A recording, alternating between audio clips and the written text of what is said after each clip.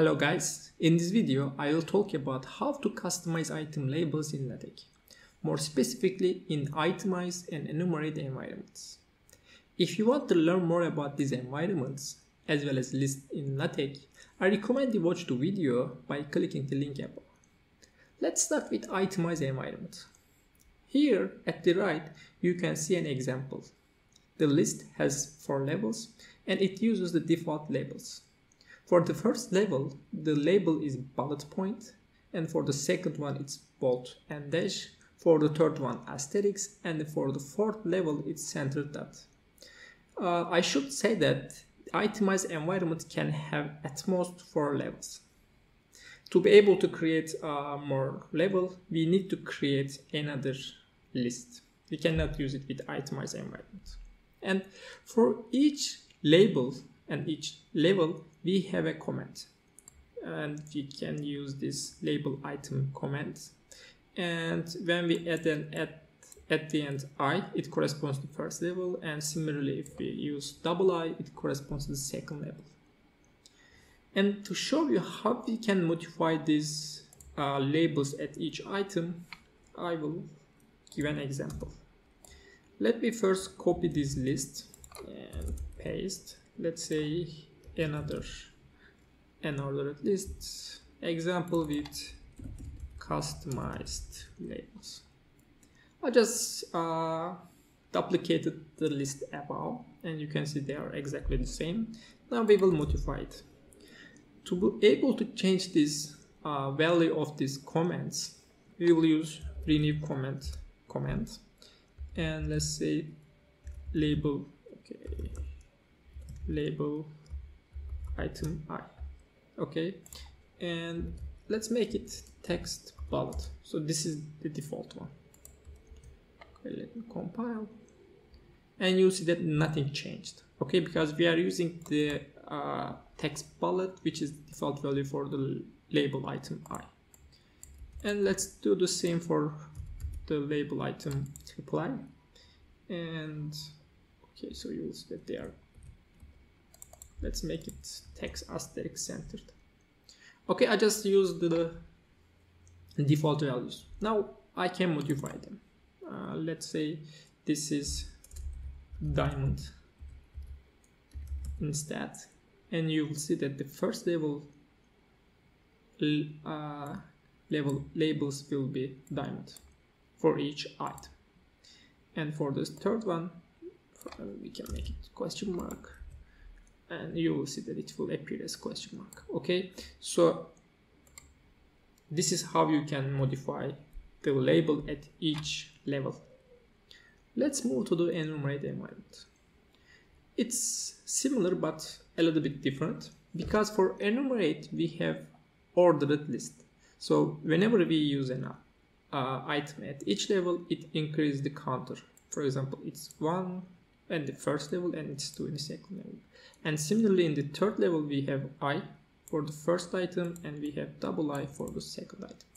Okay, but similarly we have a label comment, which is label enum, and we have I or double I depending on your level.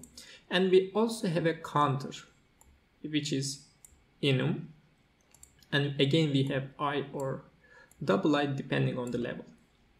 And here we have a default values for these counters.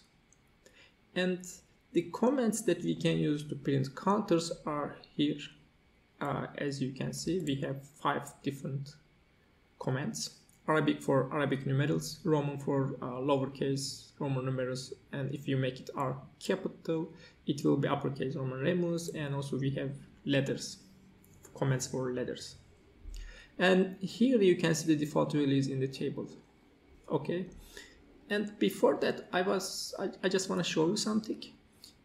Here I am using to create this list, I am using itemize, and you can see the code that I highlighted here. Even though it's itemize, as you can see they have diamond instead of they should have bullet point, right? The reason is that here we modified that comment. So to make it local, So to avoid modifying other labels in other itemized environments, we need to take it in the curly bracket.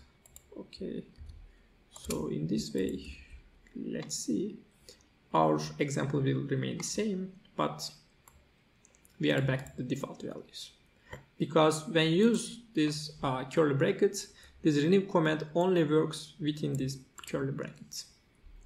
Okay, let's move on to enumerate environment, and let me give you an example. So again, I am copying these labels, and let's say another ordered list with customized labels. Okay, basically I just copied and pasted the list above. Now let me modify it. Okay, for the first level, remove comment, this is labelenumi, and again we can make it diamond, for example. Let's see, and for the first level it will have diamond label, as you can see, but it's not an ordered list anymore. So somehow we should use we should keep it as numbered. So actually we wanna keep it numbered, otherwise we will use itemized. And for that, for example, I can use Arabic command, and for this level I have the counter enum and let's see. Okay, I have 1 followed by a period, and I have 2 followed by a period. Okay, so this is actually the default value. I use the default one. But for the second level, let me copy this one and let me make it double I, and I will add another here. So let's make it enum double I for the second one, and you will see that it will appear as 1.1. Okay, so the first one corresponds to the first part of our comment, Arabic enum I. So 1 is coming from the first level, and the second part, the second one, is coming from the second level. For example, let me add another second level item.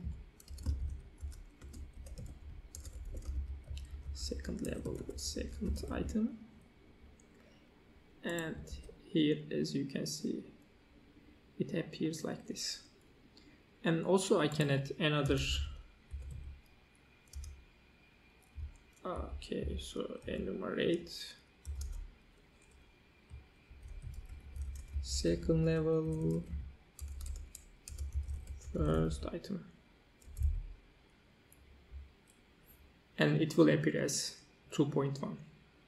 Okay, so these 2 coming from the first level item number, and 1 is coming from the second level, and since enum double I reset every time we increase enum I, we have 1 here. And similarly, we can modify the third and fourth level. I am copying and pasting, and you see it's 1.1.1. and lastly, let me modify the fourth level.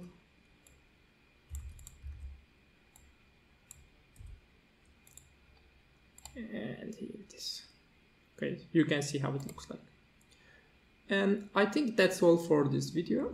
I hope that it was helpful. Thank you for watching. If you have any question, please leave a comment.